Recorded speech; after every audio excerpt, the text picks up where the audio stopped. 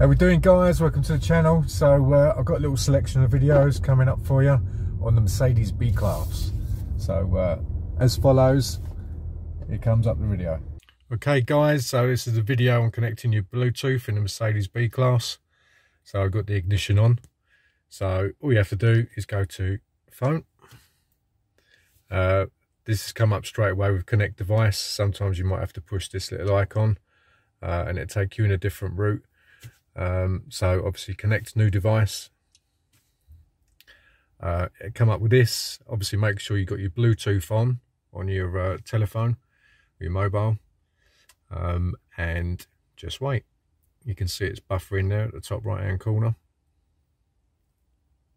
and there you can see my phone. It's now been found, so literally just touch on that, connecting.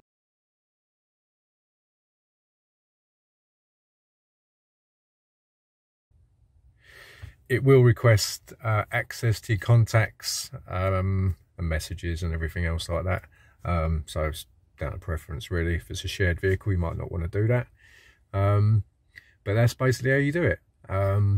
So the same principle, if you wanted to deauthorize a phone, you basically just go to your devices there, pick whichever phone you want to get rid of. So I want to get rid of me again, and then all you have to do is just deauthorize. Do yes, and I'm now deauthorized again.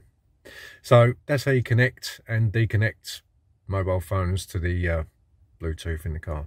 Okay, thanks for watching the video. Please subscribe, like and share. Thanks for watching.